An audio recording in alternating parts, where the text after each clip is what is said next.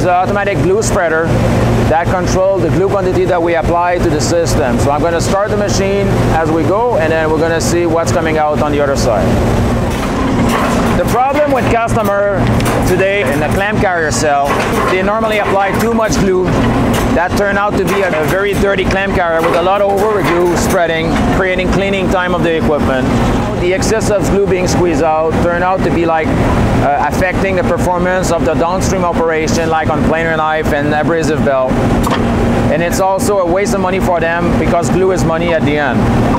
And the other thing is, like with 2 days labor, nobody want to do that job anymore in the woodworking facilities because it's a dirty job, very physical. So by having the AGS, you're really controlling the amount of glue you're going to put on each board with a control application.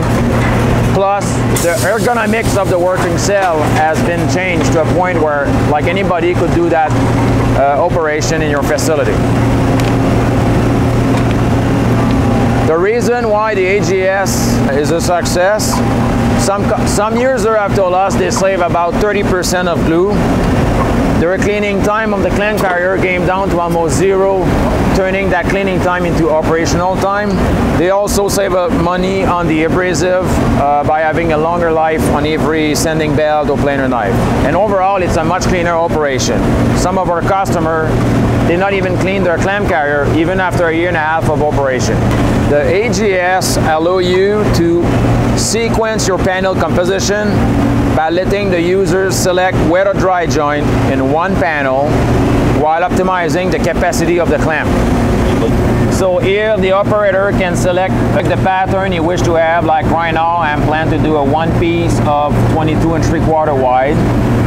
Or I could have, like, my second pattern was 5 pieces of 5.1 inch.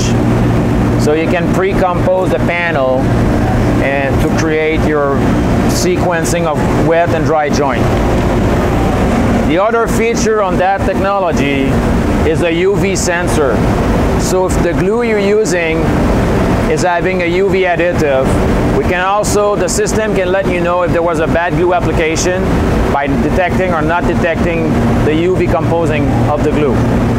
Coming with the AGS with automatic glue spreading and loading the device into the clamp carrier, we also were forced to change the design of the clamp carrier to make them more efficient.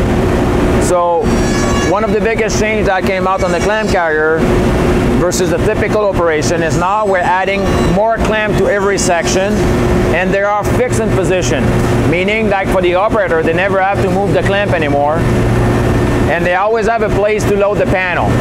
So like here, the operator's instruction is always to cover the hole on the clamp. When that hole's covered, that means it's going to be tight by the robo tightener. And also we're having a wider jaw clamp versus a typical 5 inches. Now we have the 8 inches wide jaw. And also turning out that's why we can have less clamp even if they are fixed. Some of their users have told us they gain 25% more throughput having the fixed clamp version of their clamp carrier. Normally, instead of a big glue excess and drips, that's the typical glue excess you're gonna get with that type of applicator. That's where we're saying when you get a lot of abrasive life belt longer life, you can see there's no glue excess too much. Everything is there, and as we have controlled the glue application process, the right amount of glue has been put in the joint, leaving the piece is wood, not glue on the top. That simplifies also all the stacking process. When you're coming out from the clamp carrier, you can right away stack pieces over each other without putting sticks between or any sawdust to avoid all the panel to glue together.